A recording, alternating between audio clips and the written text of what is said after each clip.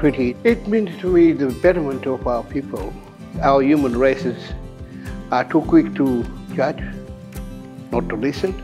And if we wanted to be one, to be reconciled, we got to tell the truth together and listen to respect yourself and respect the other cultures and their stories. We say in Torres Strait that you carry 3 baskets to separate those good and bad. We don't want to feed negative to our young ones. I mean, we always say they are the future, not only Indigenous First Nation people, but as Australians, we have other Indigenous people came from other countries to have a better life. What example are we showing them? A unification of 2 people become one, Australians, and reconcile. We're going to look at back that and forgive, and it's our time to treat or teach our fellow Australians